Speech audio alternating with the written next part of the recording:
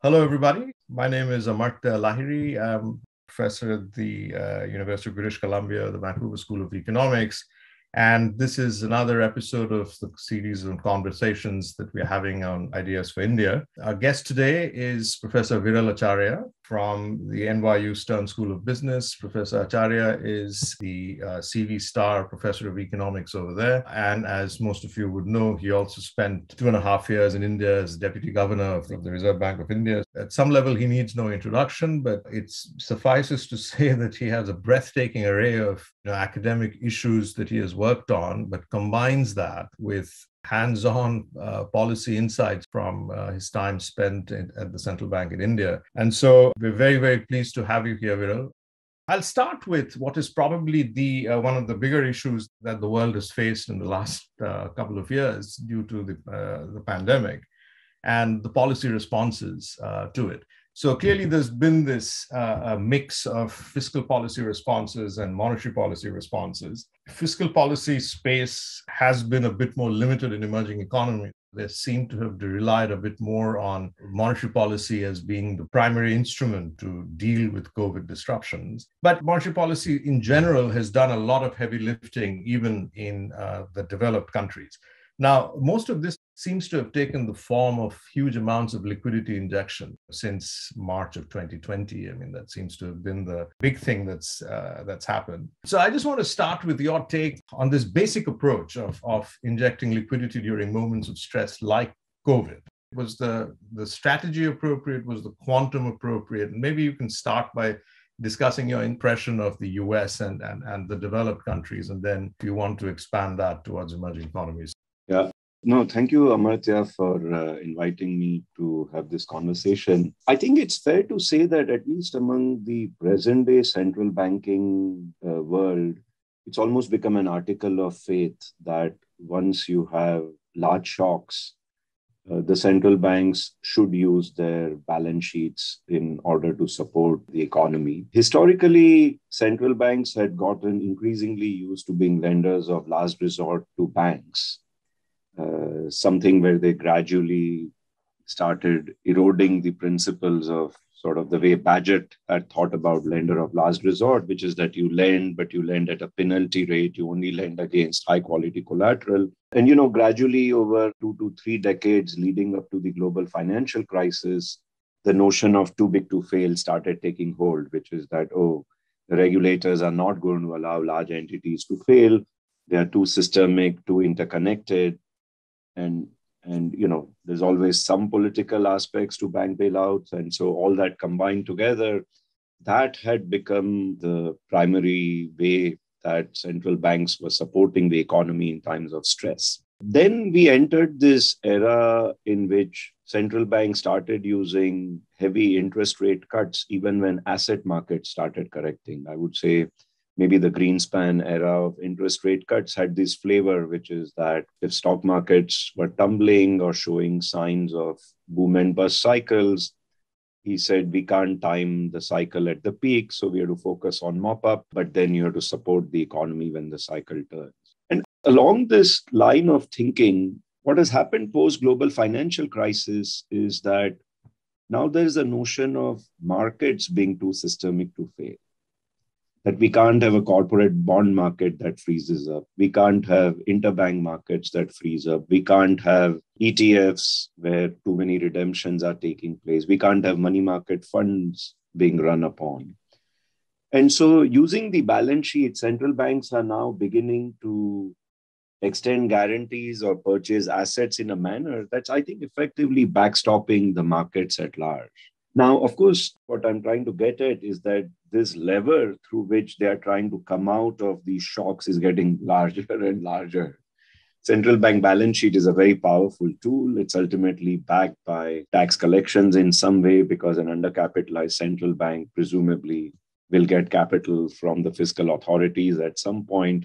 I think the question is, what are its implications? And I can see why it's become an article of faith. I can see the virtues of quickly backstopping everything when there is uncertainty, there's panic, there's loss of confidence in the markets, and you can get sort of quick rebound. And I think they would say that how short the COVID recession has been is a sign of success of these policies. But what next? They do not tell us when they are going to exit from these policies, when they embark on these policies. In fact, other than a few countries, we still don't know what the exit path is. I would say we know now in case of Federal Reserve that there is an exit path, but for a large number of other advanced economies and emerging markets, there is no glide path. There is no forward guidance as to when the exit is. The forward guidance typically is that we will be here until it is necessary, so to speak. But what is quote unquote necessary? What does that map into macroeconomic outcomes, etc., is never exactly specified.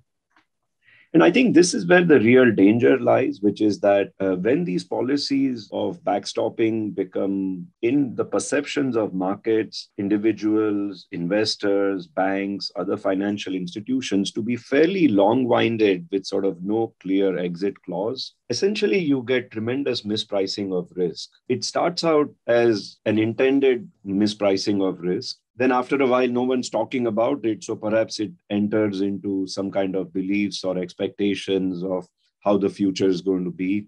There's probably some complex behavioral and incentive-based theories interacting in how it all shapes up. I think the real danger, as I see it, is that as the lever of public support through central bank is getting larger and larger, so are the distortions.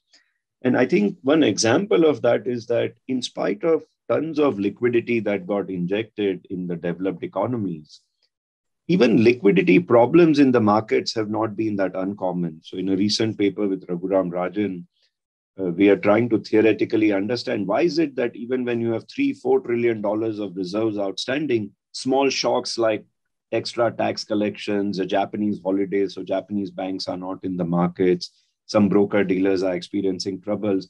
Why do small shocks like this lead to liquidity freezes of the type we saw with the repo market spike in September 19? And why was there such a huge dash for cash in March of 2020? Agreed, pandemic is a large shock, but the dash for cash seemed sort of beyond anyone's stress expectations. And it seems that the system is developing liquidity dependence. They get used to a certain level of liquidity being around. That liquidity then gets promised around as like contingent claims or implicitly the expectation that, oh, it's always going to be around. So let's finance yourself with short-term debt, claims to immediacy. Let's take risky and illiquid assets because there's so much liquidity in the system. And then you get the sort of the fallacy of composition and pecuniary externalities, etc., coming into play.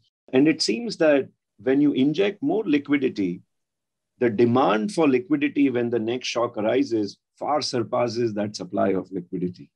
And so it seems that this is just ratcheting up into a bigger and bigger central bank balance sheet expectation, bigger and bigger levers. So with every shock, we are getting to employ bigger and bigger forbearance tools or backstop tools. I think this deserves some thought because it requires some introspection on part of the central banks, because I think it would be better if these policies were stopgap measures rather than 5-10-year support measures. Because over 5 or 10 years, there are other shocks.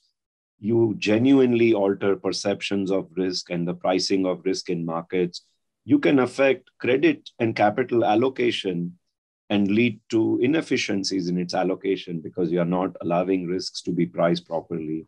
Just as a quick clarification on this line of thought, there are two ways of viewing liquidity injection. One is that it's a high-frequency intervention to deal with high-frequency imbalances between demand and supply. And if I'm reading what you're saying right, is that it's sort of become converted into some low-frequency injection of liquidity that's just hanging there. So there's a liquidity overhang. And that is the primary distortion which is creating other. Is that the right way to think of this? Or Yeah, I think that's absolutely right, which is that it was meant to deal with sort of interbank market failures. You could almost argue that that is why central banks were set up, to ensure that reserves are being pushed around in the system in the efficient way in the commercial banking system.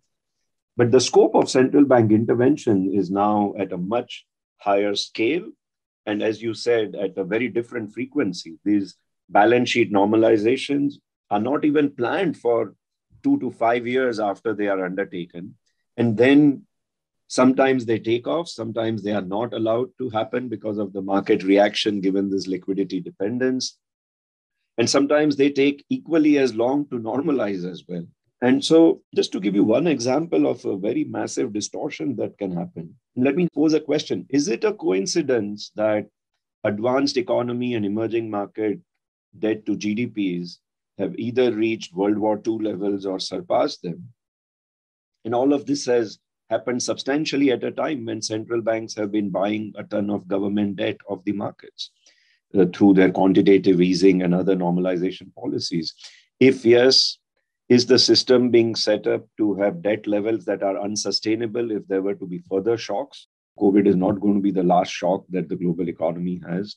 Second, is this levels of public debt, especially in case of emerging markets, going to lead to crowding out of the private sector? Is it going to lead to inflationary pressures on central banks because there'll be fiscal dominance of their interest rate and monetary policies? Is that going to mean that you get a wave of emerging market sovereign problems in the next decade if growth doesn't live up to expectations? I think these are exactly the way you put it. These have become very low frequency cycles. The way I was explaining it to someone is that maybe after Omicron subsides, perhaps COVID policy phase will be over, but we'll be left with what are now the post-policy distortion, because those are going to be out there for 5 to 10 years with us. And we have to wrestle with them. We have to think through how they are playing out. And it's not complex because now we are not just intervening in banks, we are intervening across board in market.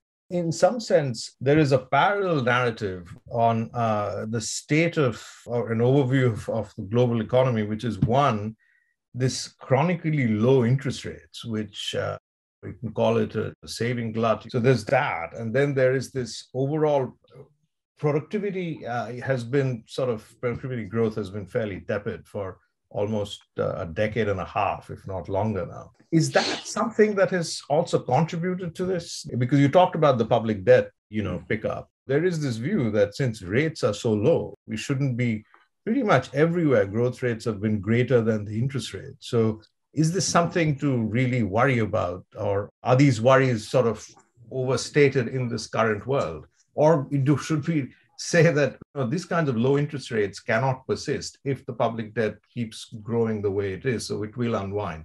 Where do you come down on this? I think I would make 3 quick points in response, Amartya. First is that I think in getting at this question, one has to really think differently between advanced economies and emerging markets. Advanced economies have hard currencies in which they borrow. There is the savings glut from central banks and investors in rest of the world that seems to chase these hard currencies and the governments that borrow in hard currencies. So they enjoy some sort of safety premium. And that allows them actually to more easily meet this condition that the cost of borrowing is lower than your expected growth rates.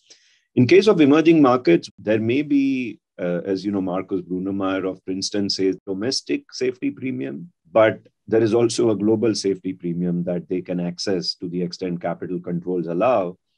But regardless of that, emerging markets can experience large shocks and the domestic safety premium can become squeezed. It can look very small compared to the global safety premium. And when that happens, the way Marcus Brunemeyer explains is that you basically get essentially the bubble bursting for the emerging market debt. So I would say that's one important point to keep in mind. Second, even for developed countries, I think people are finding that fiscal multipliers are not that large. There's a whole debate going on in macro. Some people argue that fiscal multipliers are extremely low. Job market candidates this year are estimating what the fiscal multipliers look like once you account for the fact that there's a counterfactual crowding out of the private sector when these fiscal borrowings take place. So that brings down the multipliers further.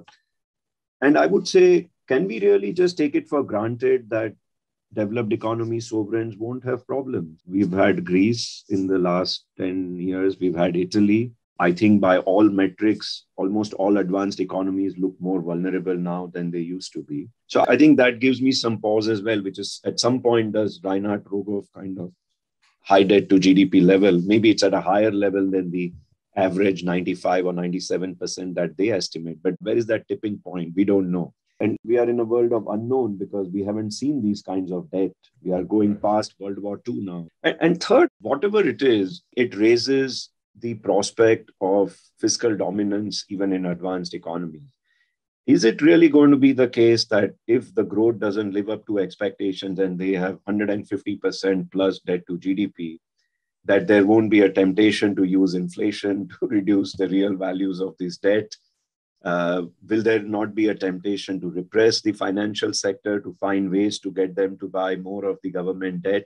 Will there not be a temptation to allow these things to continue on for as long as one can? And where I'm getting at is that, is it the case that low G, the low growth, is partly an outcome of these policies in the first place? Because rather than using structural reforms to make the private sector more profitable, you keep using the fiscal toolkit where perhaps your multipliers are questionable in the first place. Another possibility is that maybe you use your banking sector and show forbearance towards it after a global financial crisis or after a sovereign debt crisis, but maybe they just go and do evergreening, as we witnessed in Japan in 90s, Europe in the last decade, India and China in the last decade. And then that zombie lending means that even though you are using a part of the quasi-fiscal policy via the banking sector, it's still resulting in a low G because you are actually throwing good money after the bad. So my sense is that we should not take it as given that this secular stagnation is something that's orthogonal to the policies being pursued. Backstop policies, when pursued at low frequency in large scale, have great potential for credit and capital misallocation, either to government or within the private sector. And I wonder if the low growth rates we are seeing is because we are not allowing capital to be allocated efficiently. We are becoming heavy central planners, so to speak, in one way or the other. Yeah. So I'll come back to a few of the themes you raised, which I found quite interesting. But given this COVID particular episode that we've had, these extended injections of liquidity and low rates that have persisted, one clearly worries about the zombie lending issue that you raised. Just these last 2 years could have created a lot of firms, perpetuated a lot of firms which might otherwise just have disappeared, might have artificially kept bank balance sheets looking okay simply because they kept rolling stuff over. And this likely with banking systems that are less stable or less robust, which tends to be in emerging economies. So I just want to ask you, how worried are you about the fact that we are about to head into some sort of a financial tightening cycle, at least in developed countries? There's more and more talk of normalization. Once that starts happening over the next 2 quarters or 3 quarters over the next year, along with the pre-existing monetary expansion that's sitting around on all these emerging economies, the bank balance sheets, are emerging economies heading towards some sort of a perfect storm that they're barely getting out of this? And we are looking at a potential tightening cycle along with a potential overhang of poorer quality assets and bank balance sheets. Is it something that one should worry about in a major way? Right. I think we should. And I've been looking very closely at various metrics of emerging markets, fiscal, growth related, inflation related, banking sector related, and trying to make sense of where they look like in terms of preparedness relative to past tightenings, such as around the taper tantrum when the tightening got delayed, but at least it was a potential tightening shock. And then in 2018, 17, 18, when the tightening actually happened in reality. And what I'm finding is that they seem to have learned the lessons on the external sector front, perhaps, which is that they seem to be better prepared in terms of their reserves to short-term external debt ratios and so on. Some countries look better prepared in that they have cleaned up their banking sectors, but they are still at reasonably higher levels of NPAs than what one might think is comfortable. But where they look the most vulnerable is actually the fiscal, because most emerging markets have, even pre-COVID, expanded fiscally quite a bit over the last decade. So I think that, to me, even leaving aside the issue of whether credit and capital misallocation has been efficient during COVID, we have a pre-COVID initial condition of high levels of government debt, which got only further built upon, both in terms of absolute levels of debt and debt to GDP, because the GDP didn't grow as much. And so both vulnerabilities have risen. Coming to zombie lending, etc., in a way, it was the intended policy during COVID. And I think during COVID, maybe one has to view it slightly differently, because the Japanese and the European style zombie lending I was talking about, or Chinese and Indian evergreening of the last decade, that was in an era when healthier firms could have actually deployed the capital to support economic activity. There were other options of creating jobs, etc. In case of COVID, one could argue that at least the initial shock was so large that it wasn't that there was going to be entry of new firms, or that healthier firms would have replaced the jobs at the firms that got affected. So again, my sense is, as a short-term backstop measure, it was absolutely the right thing to give debt moratoria, give forbearance to banks, perhaps ease liquidity, specifically in individual nooks and corners of the society. The question is, when the growth rebounds, of course, healthier firms and more productive firms can deploy capital more than the less healthy or the very distressed firms. And I think it is now that the issues of zombie lending, capital misallocation will now come to the fore. And exactly as you said, as the rates are tightening, only then we are going to find out who has taken on too much short-term debt, which firms have used cheap debt to build cash buffers and improve their resilience, rather than use cheap debt to actually misallocate capital and increase leverage. Because in an interest rate tightening shock, the investors will now start scrutinizing balance sheets of firms much more, and they will start discriminating by credit quality very, very quickly. I think this is going to happen in the United States, where there has been a ton of borrowing, both in the junk bond space, as well as, I would say, in the firms which are very close to the BBB rating, which is sort of the investment grade cutoff. I like to think of them as prospective fallen angels. In some research I'm doing recently, there is evidence that these firms seem to have lenient ratings. They seem to enjoy sort of credit subsidies, because insurance firms who used to invest in treasuries don't have enough supply of treasuries because of quantitative easing. So they are searching for yield. So all this is going to play out. And this is exactly the kind of capital market distortion and a leverage boom and bust cycle that the policy could have potentially induced. But just coming back to emerging markets, I tend to agree with you that the concern is that they haven't recovered in growth as much as, say, United States has, perhaps because of the differences in the fiscal policy and the capacity. And they are experiencing a global tightening cycle before they have actually come back to pre-pandemic growth levels. Some have not. I think it's going to be a very interesting phase. Some countries do look more vulnerable than others. And I think with high levels of debt to GDP that we have right now, I don't see how there won't be some turbulence for emerging markets in the coming year.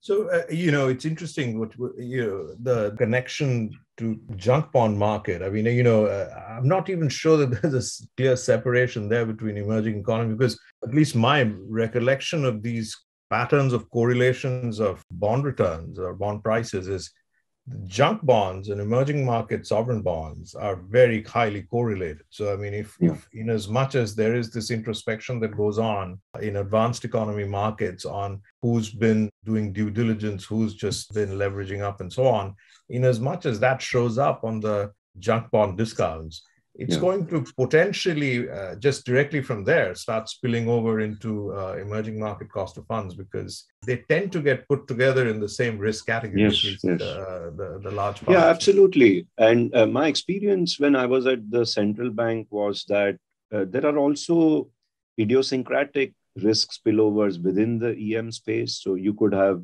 one or two countries getting impacted and causing losses on emerging market mutual fund or asset managers.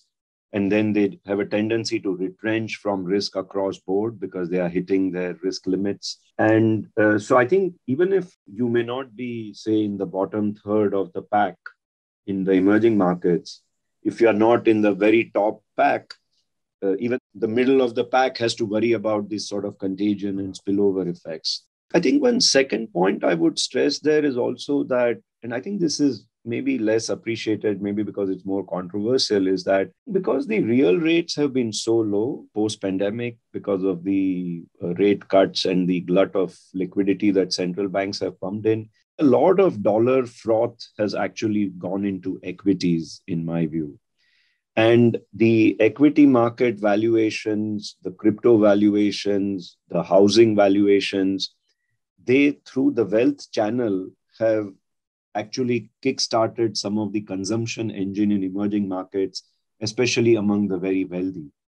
If you look at India's consumption over the last year, for example, it seems that the consumption engine has been a bit lopsided, where the wealthy are spending a lot more, imports of luxury cars are picking up, whereas consumption at the bottom of the pyramid has not actually picked up that much. And I think one reason is because the bottom of the pyramid is not in the markets, and they don't enjoy the wealth shock that these low interest rates and easy dollar and domestic liquidity policies are producing. What am I trying to get at? I'm trying to get at that this time around, when the Fed cycle turns, and we also have a commodity cycle that seems to be coinciding with that, that this joint occurrence can lead to a manifestation of capital outflows in the sense of hot money flowing out, not just from debt markets, but also from equity markets. This is a bit unlike the taper. In taper, the equity markets were reasonably resilient, even though corrections happened. But in terms of outflows, it was really the debt markets that were getting punished. My sense is that the post-COVID negative real rates, even in emerging markets, have implied that everyone was seeking equities, and that it may be a mistake to think of FPI flows in equities as permanent capital injections into the economy. And you had mentioned earlier that we might touch upon capital controls. I'm not proposing capital controls on equities or something like that. I'm just saying that maybe stress scenarios that central banks are envisaging from the dollar tightening and US Fed interest rate hikes, maybe that should allow for actually substantial outflows of FPI equity, unlike what we have witnessed in the past, because a ton of money flew in. And the only explanation I have for that is that there was just a ton of dollar liquidity earning nothing in the US fixed income markets. So you touched upon a couple of things I want to talk about, get a bit deeper into. So one is this issue of what lessons, this international financial architecture has been going through a little bit of an introspection, because after the financial crisis of 2008 and the taper tantrum, there have been increasing discussions of, should we allow this kind of unfettered movement, or some amount of these older ideas of throwing sand in the wheel have come back again. And a lot of countries, a lot of, policymakers and academics, there's been this increasing discussion of, in some sense, older themes somehow never go out of fashion. They tend to come back in cycles. So this is again being discussed. And the IMF is also on board about trying to say that maybe just this complete free flowing of capital may not be the optimal way to go. Some amount of controls, whether we call that macroprudential, whether we call that something else, but maybe we should revisit that issue. So I want to get your take on that. And the second is, along with this, the taper tantrum, one of the other things that had come up was, should there be some policy coordination between developed economies and emerging economies to minimize the disruption, potential disruption, because the cycles are completely uncoordinated, monetary policy cycles can create or exacerbate issues. Are we still in that kind of world? Is that kind of issue still alive? And where do you stand on that? Is there some role for international monetary policy coordination, or this is something that is just not feasible or not really needed, given that most central banks in emerging economies have built up a ton of foreign exchange reserves now, so maybe they've endogenously created enough of a ammunition, depot that it has obviated the need for this kind of coordination. So capital controls and international policy coordination, where do you stand on these two things? Yeah, my sense is the capital controls have to be really calibrated to the macroeconomic stability of the country. As I was mentioning earlier, emerging markets tend to be hit by shocks very often. They could be commodity price shocks, domestic shocks, political shocks, I think, are far more frequent in emerging markets than elsewhere. And so in a time when your macroeconomic stability is not too high, inflation levels are high, your risk premia are high, emerging markets are a wonderful haven for carry traders. So you get the easy monetary cycle in the US assets are not yielding much, especially if that's also coincident with quantitative easing, where even the long end of the curve in the US is getting pulled down through purchases of longer term treasuries.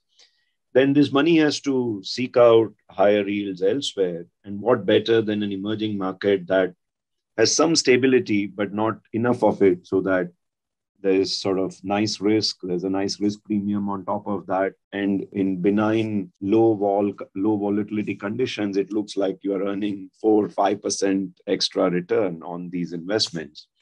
And then, of course, the moment the cycle turns, the carry traders will start retrenching. That's the essence of carry trade, to pocket the carry and exit before the currency depreciation happens. So my sense is, to the extent emerging markets are not able to reach high levels of macroeconomic stability, like say Chile has, for example, I don't think they can really afford to do away with capital control. Chile has done away with capital controls, but I think that's because they've reached a certain level of macroeconomic stability. They are very integrated in the global trade front. They generate surpluses by and large rather than generating current account deficits. They've reasonably developed capital markets. Over time, Chile has built a fair deal of credibility on inflation front from its central bank.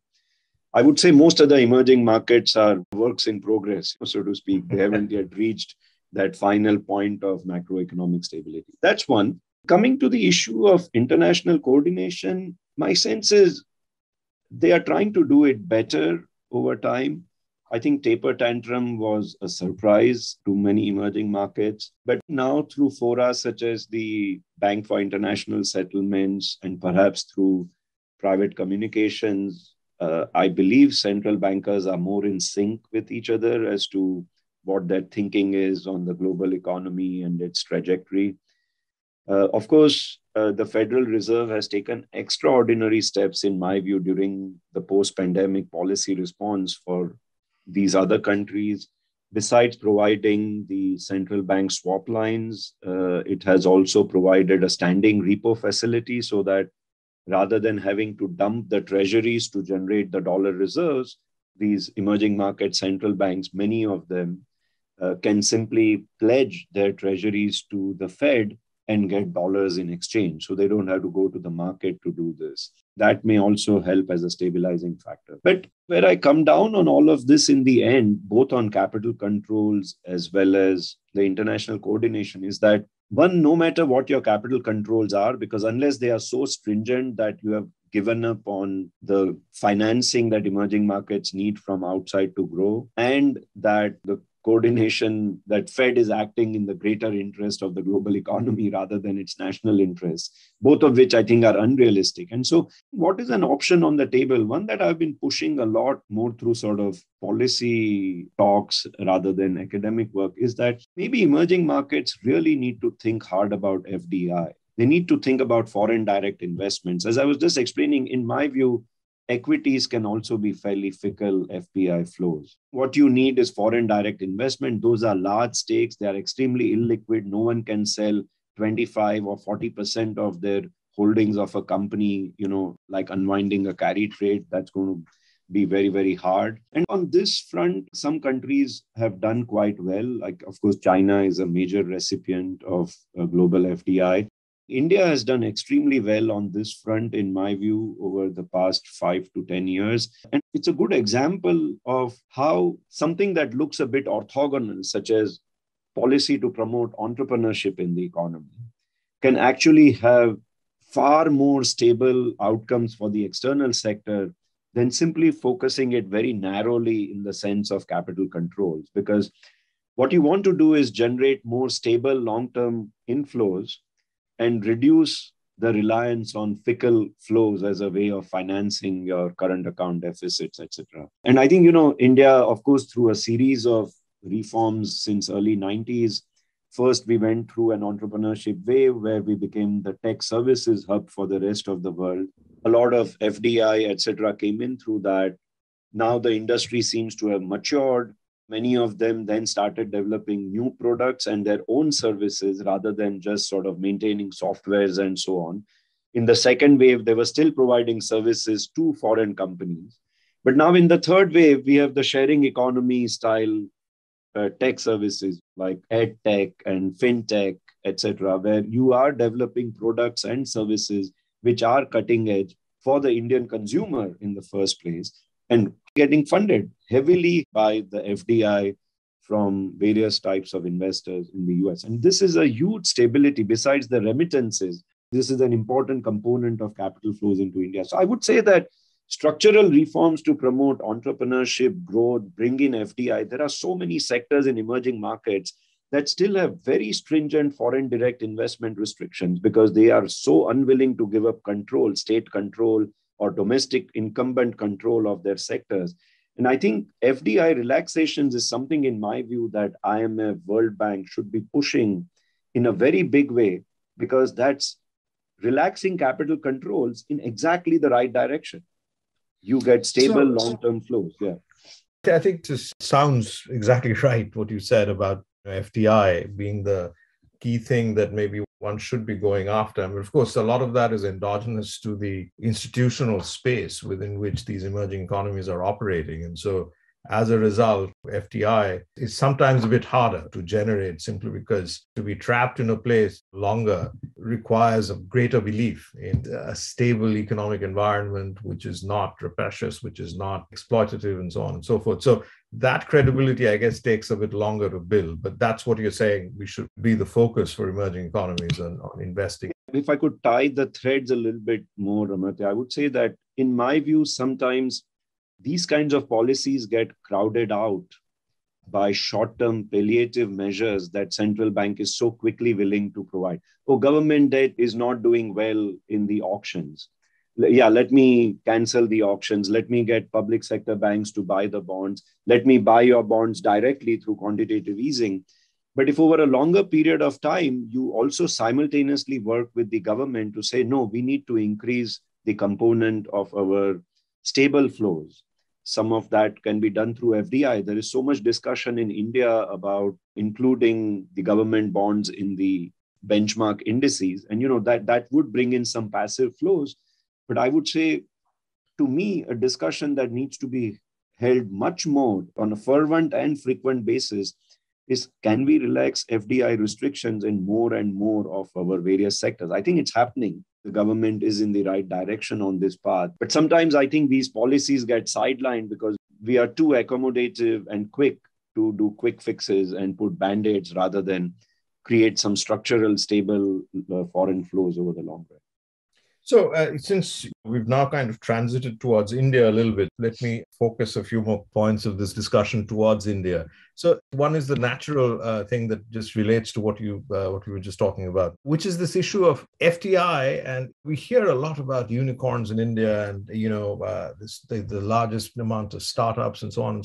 And at the same time, there is a parallel narrative about just the job space being extremely grim, not enough jobs being created. And there seems to be disconnect between the two. And it has something to do with the fact that the sectors which you pointed out, tech, ed, fintech, the main areas where this money is flowing are areas which aren't really big job creators. So there is FDI that's going in, but it's not in the sectors which seem to create jobs. And this is in some sense why I was sort of thinking about it is harder to create institutional environments which somehow make international investors confident about putting their money in for the long term in things. Somehow, I think these tech-intensive sectors seem to have created an international opinion or investment climate where people somehow believe that these things are sustainable, these things aren't going to change. But that doesn't seem to be happening in the non-tech, which is where seemingly these are the more job-creating sectors. What's the issue here? I mean, as far as the way you see it. Of course, I think it's kind of very complex, but maybe if I had to pinpoint a few things that I think are bigger factors. One is this whole chain of entrepreneurship that I was describing in the tech space, where first we had India providing maintenance of software globally, then staff getting skilled enough to design new service products for the rest of the world, then eventually getting professionalized and skilled enough to actually start providing new products for the domestic economy. It's a very natural way that FDI brings productivity enhancements in sectors. And to me, it's a prime example of how being open in the right way to foreign capital investments, especially of FDI type, where they come and play a strategic role, can actually be in the long run advantage of the economy. I would say by and large, we have not done this very well in the brick and mortar space of our industries. When we did allow FDI in some sectors, we ran into various political problems. For example, in power and all, we don't allow tariffs to be charged at market rates. How is an equity holder supposed to get return? Ultimately, assets of this type have to end up in the hands of the government because no one else will invest in a non-market return asset.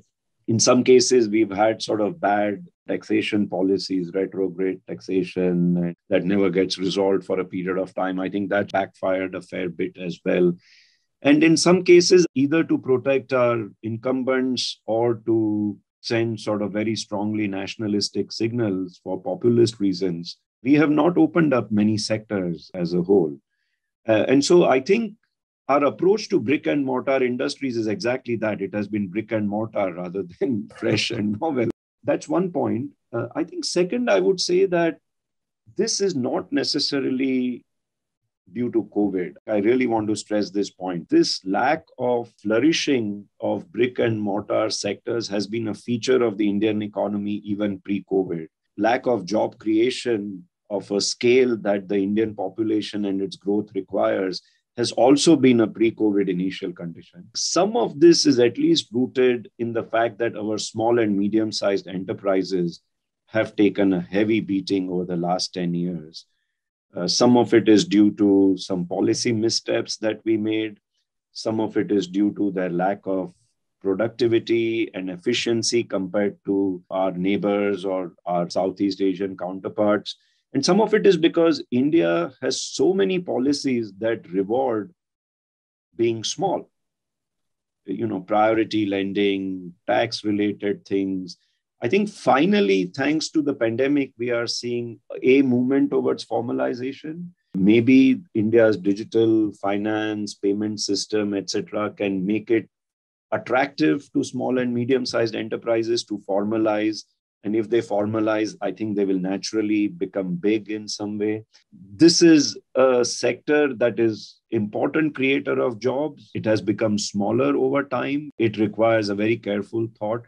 I disagree with the central bank policies, which have been to simply backstop the non-performing assets of this sector, just keep postponing the recognition of stress in this sector almost literally. I think it's done once every year for the last 6 or 7 years. Then it's not a cyclical problem. It's a structural problem. If you have to show forbearance on the same sector 5, 6, 7 years in a row, you are basically in a denial mode. You are preventing the system from accepting that the harsh reality on the ground is that these sectors are truly underperforming relative to the levels of debt that they have and what cash flows they need to generate to repay these debts and what growth they are generating.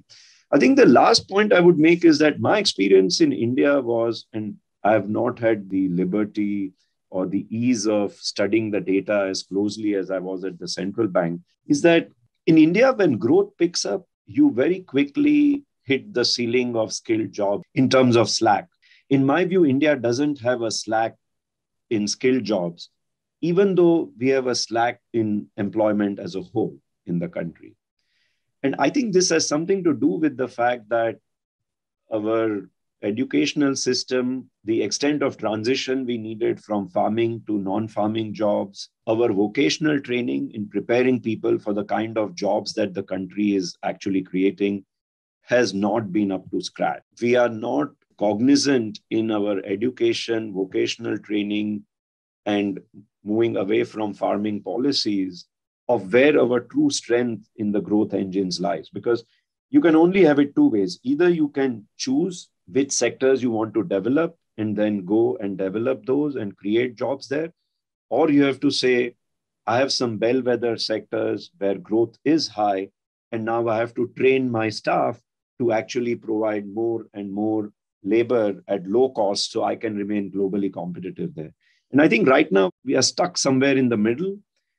And the reason why I say stuck somewhere in the middle, because my sense is we always do okay. Like India always does okay. It's kind of like never falling off the cliff. And so I almost feel everyone can almost say we are better than others or we are better than so many others. And we are always in that space. We are never at the bottom in the emerging markets if you look at it. And yet, in some ways, we are always short of where we could be. And partly it is seen in the fact that it's so easy to justify an accommodative monetary policy for India, because you can always say we are short of our potential output. And I think that's the gap we need to bridge. Can we go from like being middle tier to really being like a top tier emerging market, like grow at a very fast pace for a while? So. Yeah, well, one of the things that I've heard a lot, yeah, I totally agree. This whole thing about not doing too badly and yet not being where you should be is also normalized in India. A lot of Indian intelligentsia loves this phrase sui generis. So India is always sui generis on everything. That anything you propose, it's like India is sort of special. It's different. It's unique. And so a lot of things. So I think that has somehow also gotten into the collective mindset of policy making in India. I think that the concern I have with that sort of approach is that it's very often a rationalization approach. It's like a defensive mechanism. It would be nice to say we grew at 8, 9, 10% for 3 decades and we are unique. That would be a nice statement to be able to make. Yeah. But somehow we are not yet there. And of course, every country is special. It has its own circumstances. It has its own core advantages. But my sense is that we are not actually developing our core advantages as well as we could. And that is partly reflecting in the job numbers, which is that we are not shifting labor into where we are growing fast, nor are we then transforming the sectors where labor currently is. And, you can't be in that situation for too long. It will lead to income inequality. It will lead to wealth inequality. It will lead to maybe not reducing poverty at the pace that we want going forward. And it can lead to unrest of various types. It can lead to discontent. It seems like one approach that India seems to have taken over the last 4 or 5 years is saying that we are going to try to focus on the domestic market and this Atmanirbhar India, focusing on selling in India. And somehow the idea was that we are unable to compete externally. Our export sector has not really taken off. And so this issue of creating jobs is an issue of scale. In some sense, our entities, which is this brick and mortar businesses, can they grow to a scale which can employ people productively? And so the market size becomes at least one factor there. India seems to have been moving towards this notion that somehow our domestic market is so big that we don't need the external sector. And therefore, do you see a problem in that kind of thinking? It is definitely one of the largest by sheer size, the consumer market, seen in the kind of investments Google and other companies are making in India is like the next bastion of sort of digital expansion. But I think where I disagree with it is that whether that's enough in itself to kind of create the level of jobs that we need. Many who propose sort of export-friendly policies, they almost always give these examples that no emerging market has really grown sustainably and created jobs of the scale it requires without having decent level of share in the global trade and exports. I agree with that. Where I differ from that is that then they go and conclude that therefore we need a very easy exchange rate policy and stuff like that.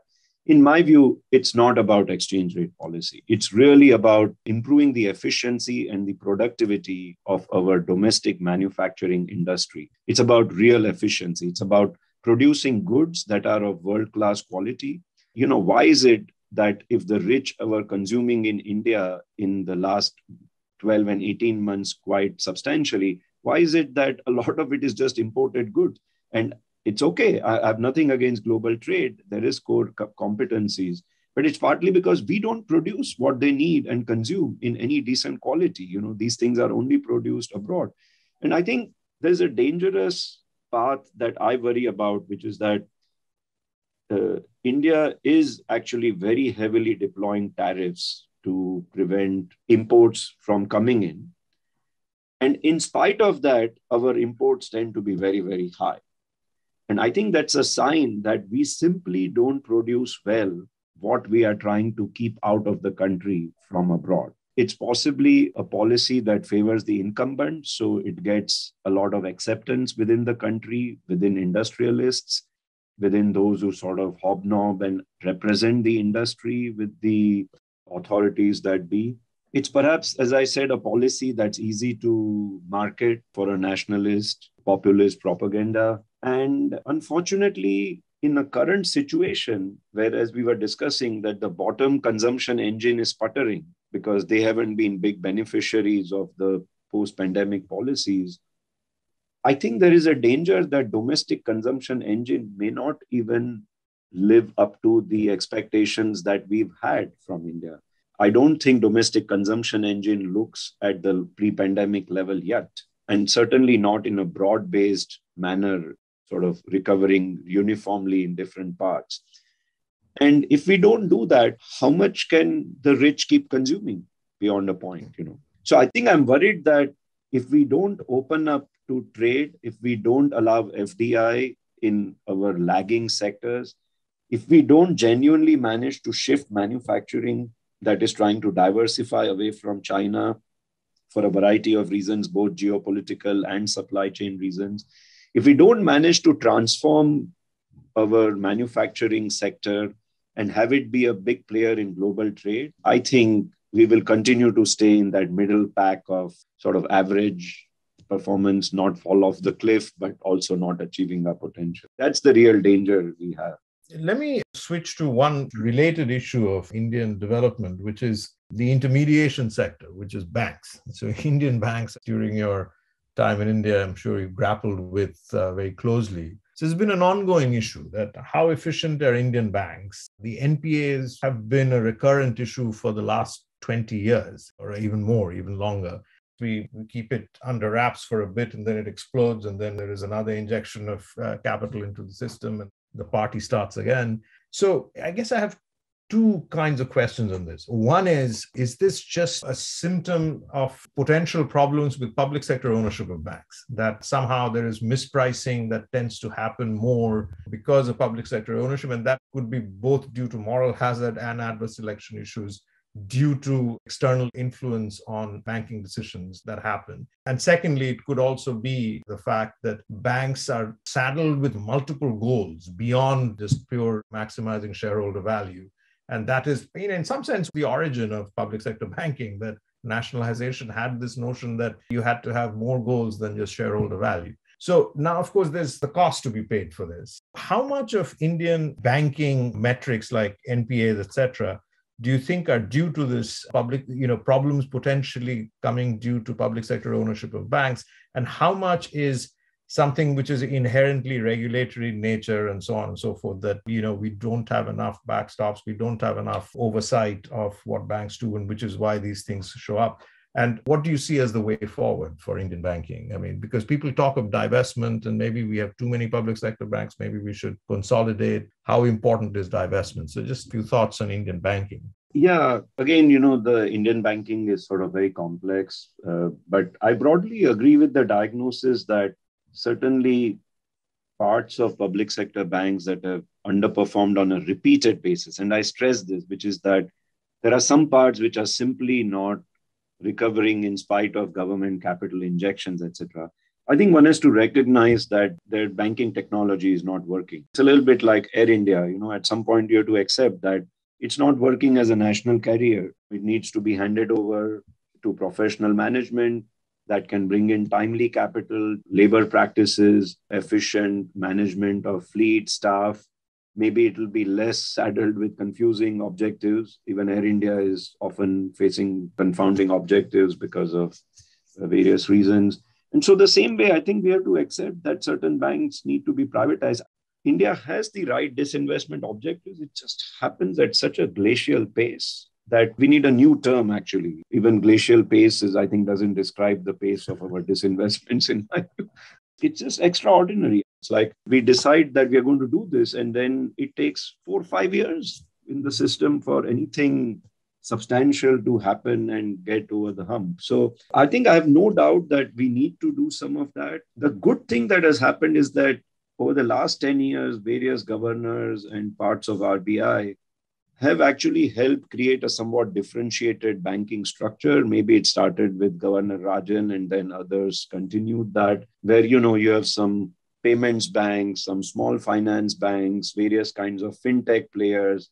Now, even within NBFCs, they are trying to create larger NBFCs whom they will regulate and supervise better than the others. I think by and large, this is a step in the right direction, in my view. A little bit like, even though we didn't privatize Air India, ultimately other airlines started picking up bigger and bigger share. This is not to say they won't fail. They did fail. In the same way, the non-public sector bank players who entered the intermediation space will also fail. But I think the system should be able to deal with failures. What you want is a system that's well capitalized in anticipation of risks, but that eventually fails. In private system, there will always be some rogue operators and there will be some misgovernance episodes that happen. But you don't want someone to be so large and to impose such a huge burden on the exchequer that it becomes a source of sclerosis over a period of time. They are just guzzling in so much wasteful resource that it's actually taking away money from genuinely deserving expenditures and resulting in capital misallocation at the same time. So my sense is there are so many reports, there are so many proposals. What is a blueprint now is not the question. Question is political willingness. My sense is even the political willingness is there. What I'm not able to understand is what is it in the bureaucratic processes and inefficiency of the system that is preventing from disinvestments to happen at a faster pace. How can you not meet your disinvestment targets 10 years in a row? And not actually, just meet them. I mean, on an annual basis, you're under 10%. I mean, in terms of the goal set. Yeah. No, and that forces monetization of debts in the end because you're always overspending relative to your revenue collections as a result. And I think if I could end with this one last theme, which I wanted to stress, I want to take a slightly sort of longer macro sweep on India over the last 3 decades. And it's fair to say over the last 3 decades, there were the first 15 years and the next 15 years, in my view. The first 15 years were, I would call them like truly transformational. I think they were truly opening up India in terms of liberalization, development of markets, improvement of government debt management practices, development of the bond markets, I think was like a very, very big step, both for government bonds as well as the state development loans, many of which, the central bank contributed to as well. But in a way, if you then think about the next 15 years, the sort of targets that we set for ourselves, we had the Fiscal Responsibility and Budget Management Act. It set certain targets for how the government debt should consolidate. Why did that act come about? Because we thought India was ready to embark on that path. We thought India now had a bond market in place. India had growth in place. India had liberalized. It had pro-growth policies. So we thought we were there. Then I would say next we came up with an inflation targeting framework and we said we'll try to achieve a 4% target inflation in the consumer price index. So we had a debt consolidation path. We had a macroeconomic stability path in terms of inflation growth trade-off. And I think not just the governments and the policymakers, even as society as a whole, we are just perfectly happy that these have been sidelined, that fiscal deficit targets have not been met.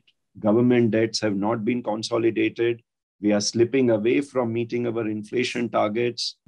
We are continuing with the framework, but most analysts and observers now talk about the upper end of the band set in the inflation target of 6% rather than the middle target of 4%. This is a very worrisome path in my view. Why is it that after first 15 years of success on the liberalization path, in the next 15 years, we set ourselves very ambitious targets. We thought they were achievable. Therefore, there was consensus on them in the bureaucracy, in the government, in the policy space. And yet we have overall somewhat regressed.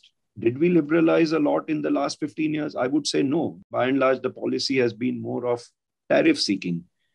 Did our banking sector improve in the last 15 years? No. Actually, the banking sector in many ways regressed in the last 15 years. Did our debt to GDP path improve in the last 15 years? No, we have not been in a path of consolidation. We've been on a path of slippage year after year away from FRBM targets.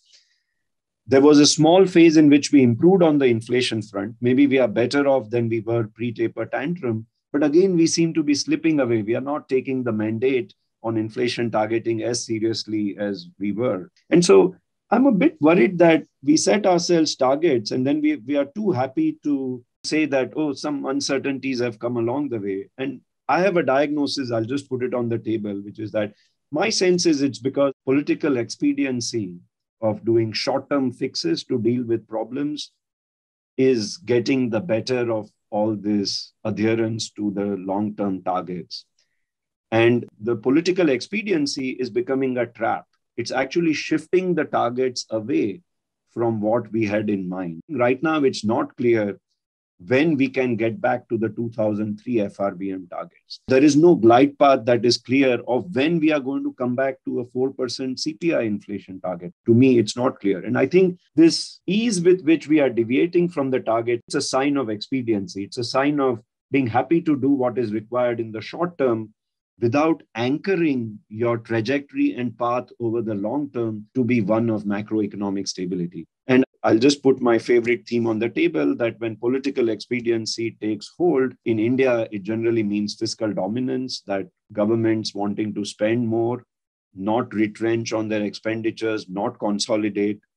That basically starts dominating all policies. And what are the optics of that? What language you use to justify that keeps changing from one scene to the next. But it's the same act playing all over again in every part of the system that I see. Of course, there are things we are doing better. But I think if you look at India over a 30-year period, it's hard for me not to separate the first 15 from the next 15. So hopefully we can turn things around in the next few years.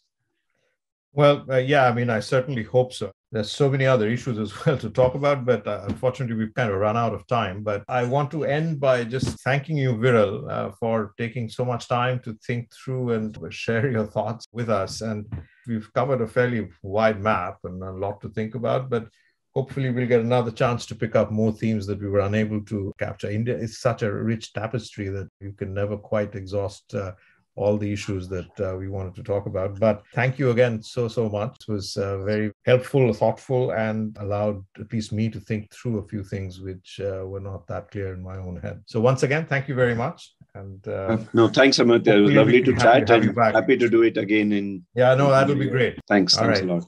Thanks, Viral.